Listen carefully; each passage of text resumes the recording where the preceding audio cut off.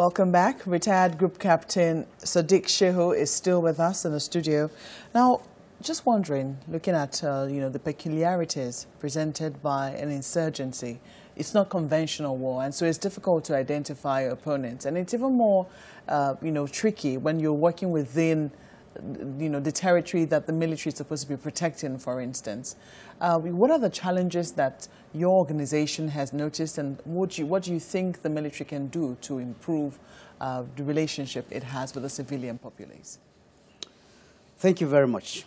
We at the Center of Civilians in Conflict, protecting civilians is at the heart of our mandate. Actually, this organization came on stream way back when the American forces were fighting in Afghanistan and Iraq.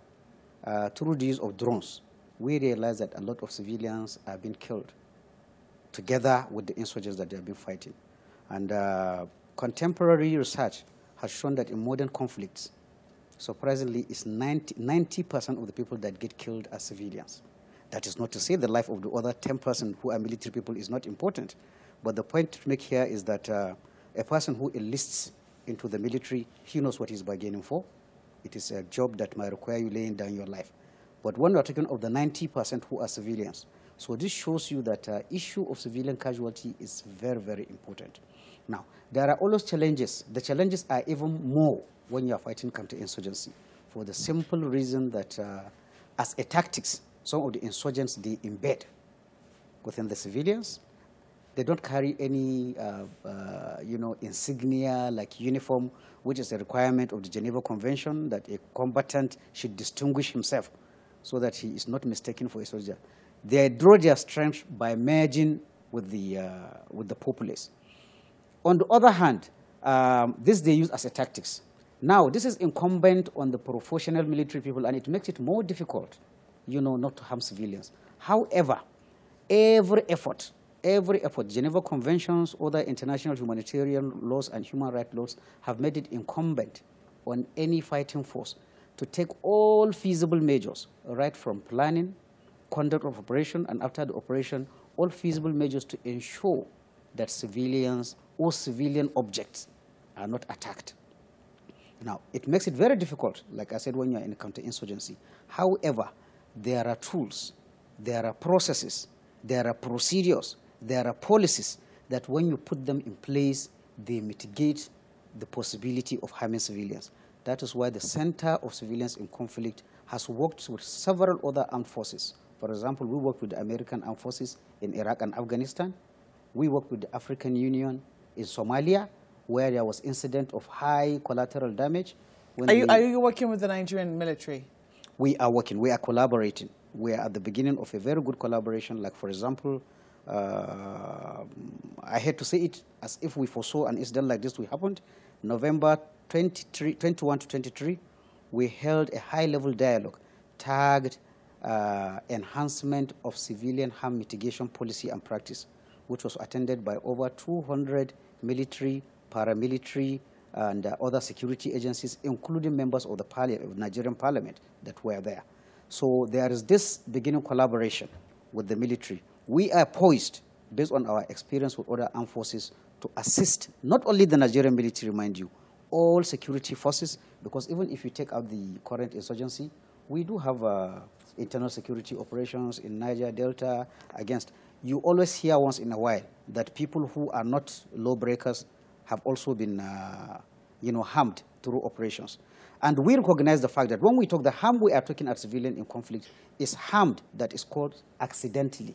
We are not talking of areas where deliberately a security personnel goes and shoots somebody. No, we are talking about a professional security man trying to carry out his mission, but in doing so, he inadvertently or accidentally harmed a civilian. In the aftermath of this RAN bombing, you've called for compensation for some of the victims yes. That were involved.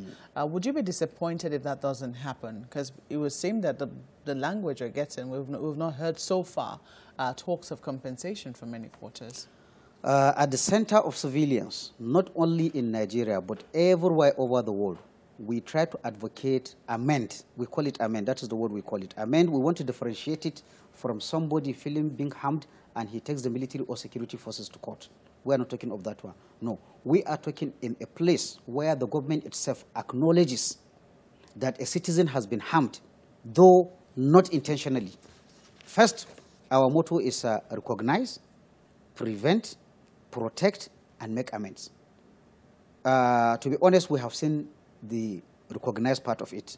Again, when we take back in our recent past, it is not always that the security forces even acknowledge that somebody has been harmed. It is just taken as an outcome of operations. But here, we have seen no less a personality than the Commander-in-Chief and the President acknowledging that, yes, indeed, something has happened. We have then the Chief of Defense Staff talking. We have seen the Chief of Air Staff. We have seen the Chief of Army Staff all talking along that line. So we have taken care of that, recognize, which is part. Now, another evolving best practice is this issue of amend. Issue of amend, again, I want to understand, when you say amend, it is just so that the civil-military relation can be improved. And then the citizens will be assured that what happened was not a deliberate act. It is just something that happened out of accident.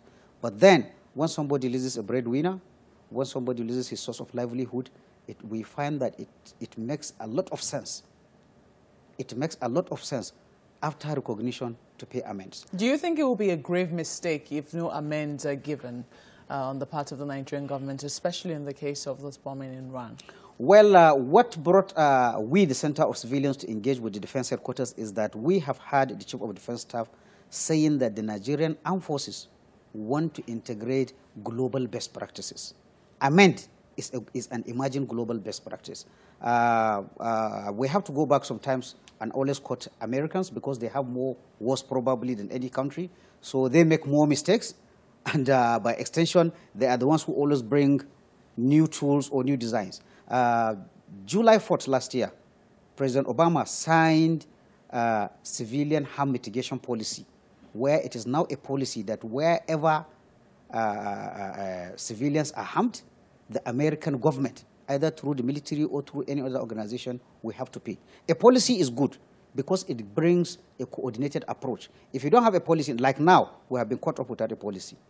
Even what is supposed to be paid, who is supposed to be paid?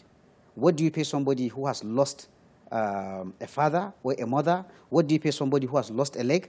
So a policy that we're envisaging, and it's a global best practice, will iron out all this things. So that today, we have this problem in Iran. If, God forbid, we have it somewhere, you apply the same practice to whatever happens there. And like we said, this encourages good civil-military relations. It also, is a sort of closure.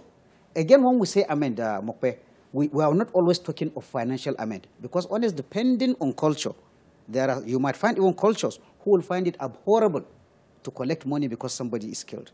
So amend should always be culturally appropriate.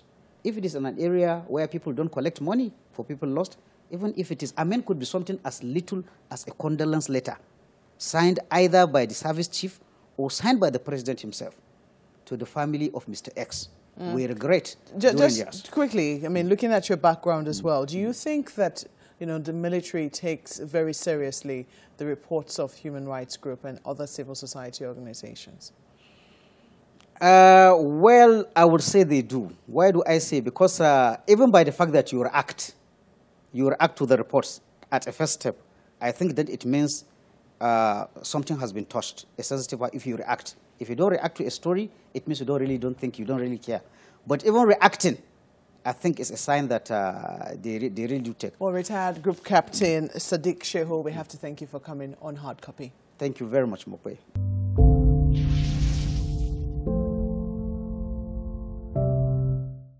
Well, that's the program tonight. To send us your thoughts, tweet at CTV Hard Copy or send a mail to hardcopy@channelstv.com.